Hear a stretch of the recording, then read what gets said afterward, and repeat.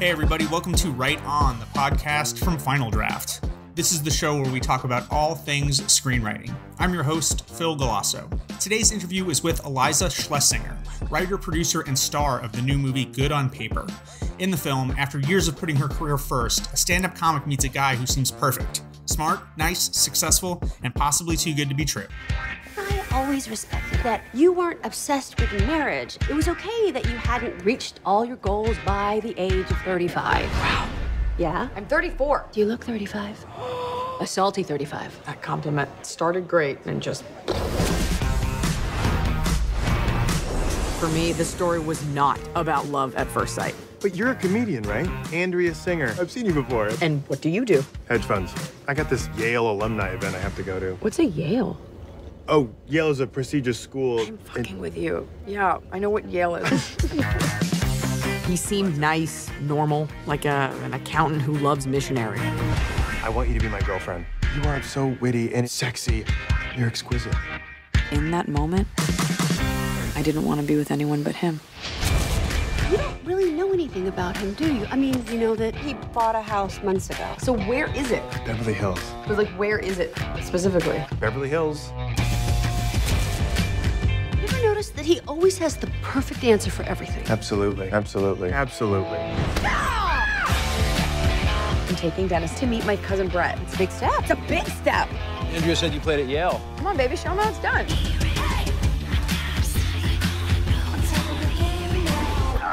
Oh my God, I'm so old. Oh, this is so embarrassing. My father has a bad back. I have a bad back. Back isn't hereditary. We both got in a car accident. And you both hurt your back in the same We exact. both hurt our backs in the same place. Dennis is a cuttlefish. A lesser cuttlefish mate with the females under false pretenses. So it's like catfishing, but worse. Cuttlefishing, I love that. We should get him drunk and make him confess. I got you, girl. Let's ride. Felt quite the iron stomach during my Yale years. Now that he's here, y'all could work it out. He is unconscious. Was that your plan? Iliza and guest host Sharday Sellers discussed making the jump from stand-up to screenwriting, how she carves out time to write from her extremely busy touring schedule, knowing when to take feedback and when to stick to your gut, and more. Check it out.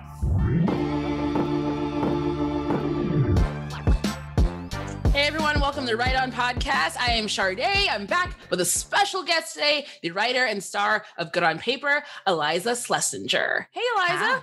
Hi. How are you today? I'm great. How are you? I'm doing fabulous. I really enjoyed your film as a 31-year-old woman myself. A lot of reminiscent relationships in that piece. It was kind of hurtful to watch, but also really amazing. My first question is generic screenwriting questions, because all of our listeners here are mostly screenwriters. I'd like to know what the process was to take your stand-up and transcribe it out into a feature film. Sure. So the stand-up, I mean, are you referencing that there's stand-up in the movie? Yeah. Or? Okay, sure.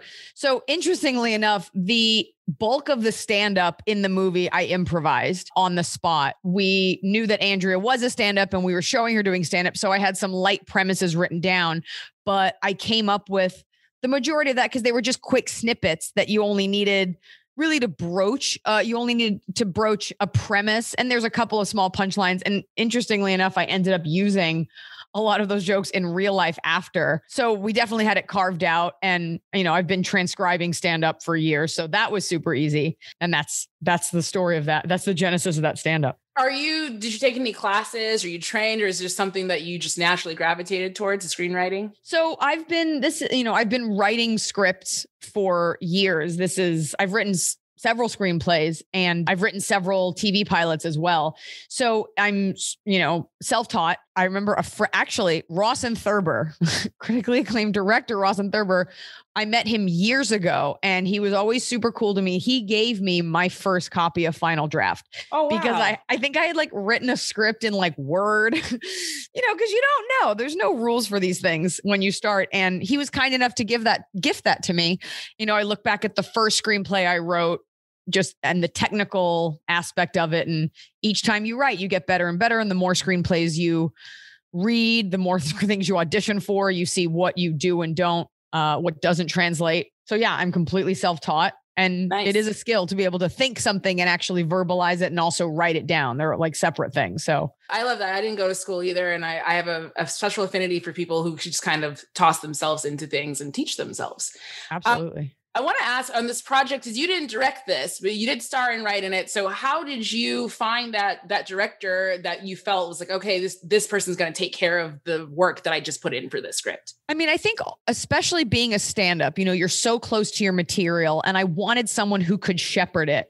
I didn't want it is collaborative, but you want someone who will serve and service the work. This isn't an action movie where you can come in with all these crazy ideas. And it is a simple film. This, we don't have many, at least special effects. We didn't write Eternal Sunshine of the Spotless Mind. This is a rom-com with a twist. But it was sort of my opus at the time. We just took some general meetings, and I always, as a true feminist, I always want the best person for the job.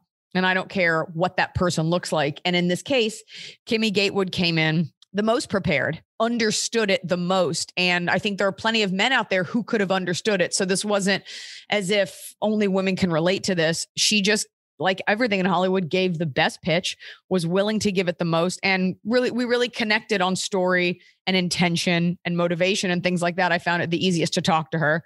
And she got the gig because she gave the best general and the best pitch. Yeah, I love that. And this is not a spoiler podcast, so listeners, don't worry, I'm not going to spoil the film, but it does take an unexpected turn towards the midpoint. Did you always know your film was going to lead that way when you were writing it, when you're outlining it, or did it just happenstance happen? I did. I always knew there was going to be a twist. And this story, we're touting it as for legal reasons, a mostly true story based on a lie. Because this actually did happen to me. The bulk of the movie actually did happen to me. Oh, wow. And the twist gives way to, at the time, a little bit of a revenge fantasy. And when I remember when I wrote it thinking, if this has happened to anyone, they will cheer for our hero because she gets to exact this type of contorted revenge that maybe doesn't work out. So often in our lives, you go through something, whether it's you get screwed over in business or by a friend or by someone you're dating, and that's it. Like you just walk away with the hurt. And I was like, this shouldn't be a movie where that's all about her heartbreak. This should be about trying to hold someone accountable. And so it's a bit of that revenge fantasy for anyone that never got to ask why or talk it out or process it. I did it for you. And I felt that. The most grounded way I could. No, I felt that. I don't want to give anything away about, just like I said, some parallelisms in my life of lies being told was really great to see cathartically your character. I appreciate that because it was a cathartic process. This happened. I processed it. And mentally where I was when I started chipping away at this, in the wee hours of the morning versus where I am as a human now, there's no anger. The last thing I wanted to do was contribute to any misnomers and misinformation about a woman's scorn. This movie at its heart is about a very normal girl who accidentally came into contact with a scorned man. And it's about how people who feel inadequate take out and exact their revenge on people who don't deserve it. I didn't want to create a girl who was vulnerable or had it coming or needed to grow. Most women are more like Andrea than Hollywood gives us credit for. And I didn't want a character arc where she's like humbled. I wanted it to be like, no, she made her own money, had her own career, didn't deserve this. And here's how it played out. And I absolutely love that because you're right. I hate the kind of wounded, weak animal tropes that we get played where we're like, no, we're pretty strong and tough on our own. Like she made a mistake. She trusted someone she shouldn't have. We've all been there.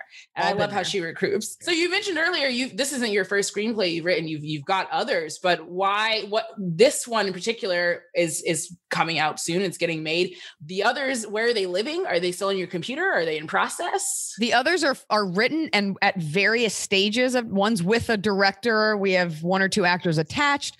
One is in the hands of an executive at a not to be named network. And then I've, sort of consulted on some others. And then there's always that script in your back pocket because I really enjoy the process of screenwriting. I really enjoy writing my own jokes, my own material, my own vehicles for me to star in. So this one was just something I chipped away at. And I I enjoyed for a few years having it as that thing I could go home to when I felt my career wasn't something I was controlling. You don't get the audition, you don't fill up the theater or the room. Somebody says no, you get rejected, you don't get the gig. And there was a little fire in me that was excited to be able to go home. And I was like, these people don't know that I'm quietly working on a script and it's actually going to get made. You'll see. No, that's awesome. And I do want to ask you about that because you have so much going on. When I was looking at your resume and all the things you're doing online, I was like, I don't know how this person sleeps, let alone writes a script. So do you have any advice for screenwriters who are just starting maybe their career, who have to work survival jobs like we all had to do at the beginning, of how to squeeze in that time? You got to, part of me wants to be like, you got to treat it like a job. That being said, like I have a book due and I keep putting it off, which you can't do to a job. And so everybody has different study habits and we all see the people sitting at Soho House or sitting at a coffee shop writing. I can't do that. I wasn't the cool kid that could like do my homework with the TV on. Like I need silence. I need a chunk of time. And so for me, it's always about carving that out. I can't work for a little bit and then go take a call. Like I need to pour myself into it, even if it's only for an hour. And so there is something to be said for creating that right environment, having no distractions and wanting to write it. I'm not, I don't have any like pretentious advice other than what's inside of you. It should burn like it needs to come out like an infection, like you pour it onto the page and it comes in spurts like blood. It's not, you're not going to sit down and bang out the whole thing. And if you did, I'd love to know what you were on. And sometimes you take a couple days and you come back and don't ask everyone for feedback. Right. Because I remember we screened this for a few friends, like before we were done editing. And there were a couple of good notes, but one of the big notes was take out the stand-up.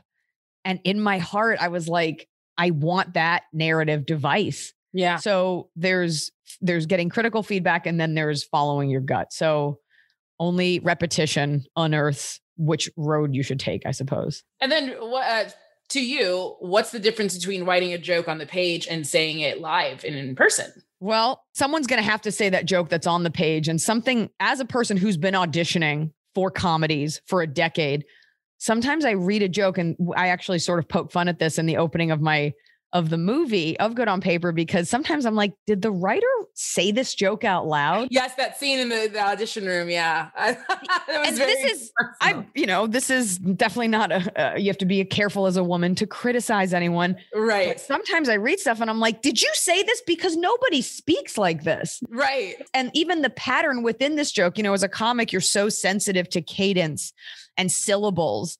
And those really can make or break someone laughing or not laughing. Something can still be funny, but nobody laughed. So, and then there's also putting it in other people's voices. There's the way that I speak, which is the way that Andrea speaks. And, a note that I've gotten is everybody sounds the same. So really trying to give everybody their own, it's up to the actor to bring it to life, but give everybody their own point of view. And then for you, I think what you said is great, especially because of that scene, the opening scene. I don't want to spoil it, but it was, as someone spoil it.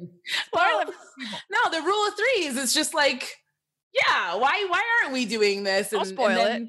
Yeah, go ahead and spoil it. Or actually, if you want to say it, I'd love to hear somebody else describe it. But all right, well, Andrea's in an audition room and she's doing a comedy piece, and she delivers the lines, and there's periods where there shouldn't be, and she casually mentions to the people at the audition, whether it's producers, the writer, director, that should do the rule of threes and make it this way, and they kind of dismiss her, and then when she's gone, they go, "Yeah, we should do it this way." She's like, I don't like how she said it though. She's mean. Yeah. And that was really great. Yeah, that was really great. Because I've definitely gotten that. Yeah, the amount of times in auditions, they're like, make it your own. And so you kind of got to change the words a little to make it flow. And then you see what's done on camera and you're like, oh, that girl just read it the same way. And it's not, so I am a harsh critic when it comes to pure comedy. I scrutinize everything. When you're on set and you're working with your director and I assume also you're friends with these actors as well that are in the film, because your relationship, your chemistry were really great. Oh, thank you. That's a testament to those actors. And I guess to me in a way that I wanted to create a nice environment. Yeah. I've been on sets where number one is in a good mood. So everybody's in a good mood. And I've been on sets where it's miserable and the main actor wants everyone to be miserable, and it really does trickle down. And so, I didn't know Ryan going into the movie, but it's like being on set with a golden retriever that never stops making you laugh. Yeah. And especially as a comic, I was just like, oh no, like what if he's like annoying, funny? And he was so funny and down and cool. And Margaret Cho is agreeable, makes it sound like there isn't more to her. She's so on board. The answer is always yes. She's on time. Like it's easy. And that's all you want. Yeah. We don't want actors that are going to go off book and go nuts. We don't want people with egos. It was just a very easy, cool set. And Kimmy Gatewood had a lot to do with that. Like she was cool with her crew, and we were all, I gave every actor I gave them all fun lines. I didn't want to waste anybody's time. I didn't want anyone to be annoyed that they were at work, probably for very little money and not getting to be creative. So I gave everybody creative license, and it was super collaborative, and we got through it. It was a tough shoot just because it was short. You don't have a ton of money, but we were all there in service of that script and comedy. And I guess ultimately me, and all you can do is treat your actors well. And they treated me well. I love that, because it does start at the top and it does trickle down. I'm a huge proponent of that. And you said that, you small budget, you had a tight time. So is there room for improv for yourself at least? Always. Okay. Always. Ryan's character, Dennis, he's funny because he's awkward, but he's not, he's very straight laced. The script was written it's so my voice that anything I would improvise often was already written on the page. But, you have that talk with your director, and I would always be like, okay, let me just do one extra take, let's just see how it looks in the edit. You always want to get those ideas out there. And in the moment, sometimes something doesn't work that you were positive would work, or you're not feeling it. So there's always room for improv, and it's always welcome as long as it's not taking up the whole day. We don't need any long form mumblecore improv. It's exactly. I think Judd Apatow in his masterclass was like, I always get what's on the page first. And then it's like, yeah, the last one, sure, is for you guys, whatever you want to do. We'll make it work. Or in this case, since I wrote it, I'm like, let's just get whatever I think is funny first. And then we'll then we'll do. Well, sometimes you got to throw out something. You'd be like, this paragraph doesn't work anymore. Right. So you have to be open. It is a living, breathing thing. And you have to, I was on a movie not that long ago where we cut like a oneer, like an 11-page oneer that morning, cutting out pages. Most of them were my scenes, but pages and pages of dialogue, like in the moment. And it's like watching an animal be slaughtered in front of you, or like my lines. So it's all. Well, it's interesting you say that, because the freedom of that comes with obviously being a producer and being an actress on your own film. Most screenwriters, we don't get those options. Absolutely. They're going to gut what they're going to gut, and you're just going to have to like, sink it in. Yeah. How do you handle maybe a note that, like you said earlier, your friend said, I really think you should cut the live stand comedy out. And you said, no. How do you know when, okay, I need to meet in the middle with these people, or no, I'm really going to hold my guns to this one. Like, this is the one I need to stick by. The truth is, it's ultimately up to you. Now, I gathered my friends in my home and asked them, I was like, you can be honest, because you want that honest feedback. You don't want your friends to be like, it's great, good job. And it was so kind that they took the time to critique you. Nobody in Hollywood will ever tell you suck. I mean, they might, but like people take the time to say you should do something else. We're all terrified that the person who sucks is going to become famous. So it's like, just be nice, just in case. I see this in comedy all the time. There are comics who are terrible, but I don't want to be the one that says quit, because they could become great. You don't want to be the reason that they commit themselves to a mental hospital. And like, what is that?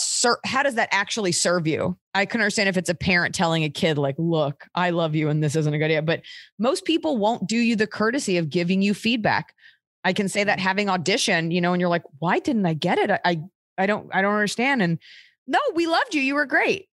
And they'll never tell you weren't that great, or you gave a weird vibe, or you read poorly. You'll never get that feedback. So it is invaluable to get people to be honest. And I just took it with a grain of salt. I have no ego, weirdly, when it comes to writing and collaboration and notes. So I knew that a lot of their notes were great, but I knew that I wanted that voiceover, and I knew that it was something unique. Yeah. We so rarely show women doing stand-up. And for years, we pitch shows like it's the Iliza show and I'm a comic in LA. And the answer was always no. And all of these men got their sitcoms where they were stand-ups. Yep. And nobody could wrap their mind around it. And then all of a sudden, Marvelous Miss Maisel. And then Hacks.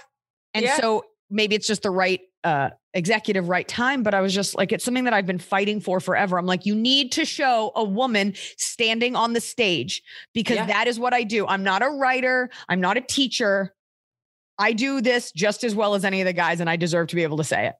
So that was very important for me. Yeah. Well, good for you. You know, sometimes you have to stand up for yourself, and you may get the bitch connotation, but you were right in this sense. Cause I actually really enjoyed the merging of Andrea doing stand-up and telling her life story, and we get to see it as well. I think that was brilliant. Thank you. It had a purpose. It was a narrative device, and that sort of VO. And I'm a big fan of voiceover. People hate it, but they're wrong. I mean, is Martin Scorsese wrong? No. Is Goodfellas wrong? No. And so it served a purpose, and it turns out the whole time she was telling this story from beginning to end. So we just liked it. I thought it was the perfect way to do that. But I was happy that my friends gave me feedback on other things. And these are all, if you can shed your ego and just take the pure criticism, it's a beneficial thing. Well, soon millions of your friends will be giving you feedback on the film. Yeah. A lot of heart emojis, a lot of thumbs up emojis. Well, are you anticipating that, or are you prepared for that? Like, opinions, or hopefully, people love it as much as I did, but are you prepared for both sides? I've interviewed people, they go, you prepare for the negative, but you never really prepare for your like imposter syndrome when people really like your stuff. I mean, I'm a stand-up comic. I'm always prepared for the negative, and I've had my fair share of it. It's so easy to write someone off or discount someone. And, I've read the comment section, I've read the articles, but usually it rings hollow. It usually just comes from people who don't like that you showed up because they couldn't show up. And at the end of the day, this was an honest attempt at art, and this was a unique story. And this was me taking control of something quasi tragic and turning it into something positive and funny and relatable. And at the end of the day, Universal and Netflix liked what I made. And we did it. And that's more than some people will get in a lifetime. So I think people are I hope they watch it. I hope women see themselves in it. I hope guys all rally around disliking Dennis because, betas are gross. God, I hope they do, right? At the end, but in the end, I think it's a unique story, and I think it's funny. And I think I gave these characters fun things to do. And there's action, and there's a little bit of gore, which I love. I wanted more vomit. They made me cut it. That's what I'm saying. It really takes a twist in that third act. You're like, oh, this is now. I'm not going to say it because then it'll give it away. But all right, I want to ask you one last question. And we ask all our guests in the podcast here. And it is, what advice would you give your younger writer self? And that could be comedy writing. That could be screenwriting.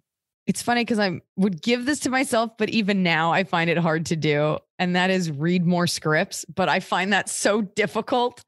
Like I started reading Save the Cat. I was like, this is boring. Like I'm a very hands-on kind of person. And it does take practice to watch a movie, to look for good directing, to look for the editing, so practice makes perfect. God, I'm just thinking back to a script I had with a big producer, and they kept giving notes and I just didn't have the skill to get it over the line. But I also was headlining clubs every weekend. So you got to put in your 10,000 hours somewhere. So I guess my only advice is write what you know. Write what you know, and whatever that story is, whether it's about cancer, whether it's about your race, your gender, whatever it is, even if it seems like you shouldn't be writing about it, if it's something you lived and you experienced, and this is my rule for comedy, it's yours. Somebody tried to kill you, you were in an accident, you lost your hand, you have a disease, it's a race thing. If it happened to you, it's yours. That's the only upside of something bad. And so as long as it comes from an honest place, no one can take that away from you. Well, that was beautifully said. I don't think we could do any better than that. So, all right, everyone, Good on Paper comes out on Netflix June 23rd. It's very soon. I'm super excited for you. I'm excited for everyone else to see this film that I loved.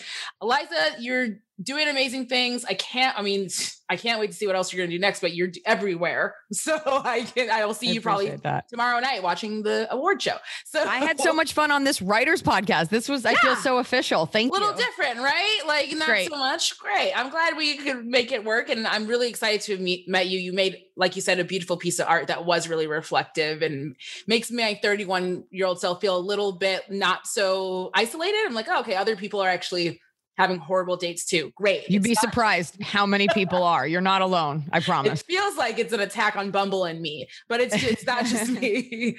You guys, this has been another episode of Right On. Please watch the movie on June 23rd on Netflix. Good on Paper. Iliza, nice to meet you. I will see you guys next time. Bye-bye.